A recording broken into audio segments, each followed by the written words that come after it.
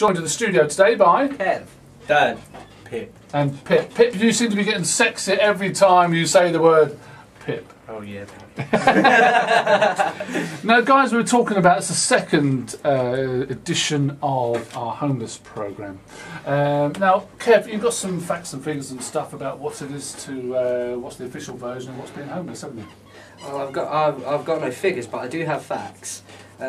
The Shelter, the Housing and Homeless Charity's definition of homelessness is not having a home. Even if you have a roof over your head, you can still be homeless.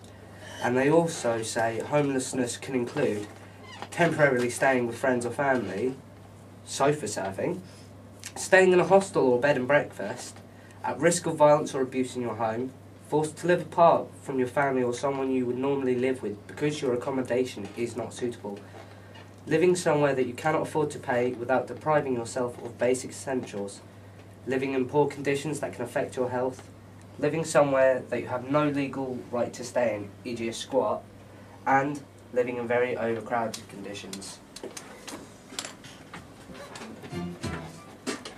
Right, good, ended it there. What we're going to do back now is we're going to talk about helplines and stuff, yeah? Got it.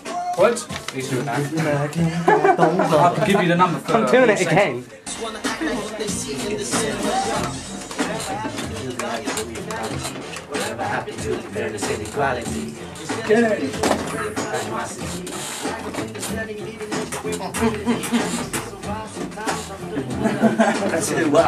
Ready guys? 131. Okay, so a little bit slower please, because even I couldn't have a chance to write that one down. 02392 873131. Right, okay, great. Kevin, some more, have you got a website that people can have a look at if they've got time? Actually, no, I don't have a website. Right, okay, surprisingly enough. I do apologise. That's not a problem. If you Google Shelter, it comes up with, obviously with the official site and all the contact telephone numbers from there.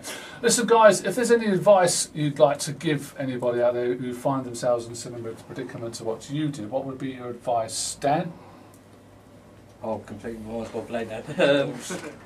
Keep your head down. Yeah. And just do as much as you can, really. Yeah, do yourself to help yourself get out of it. There's going to be another question as well, but I mean, we're going to you, Kev. What kind of advice would you ask, would you say to people if they do find themselves homeless? What would you say to them? Don't look so scared, fella. Well, first of all, I'd tell them to get in touch with 822251. And the second number is 02392 834989. Right, excellent. Okay, and last but not least, Pip, if you someone who turned up and said that I'm homeless, what advice could you offer them, sir?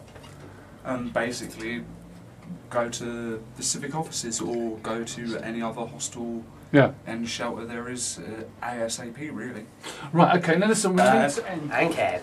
More from Radioforchange Change next week. Thank you very much indeed, guys. Bye.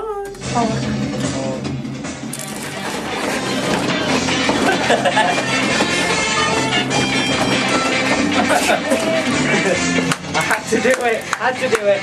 Gazza, give us a Dixie. Gets loose. Oh, that was a Dixie, was it? Pip gets loose in the radio.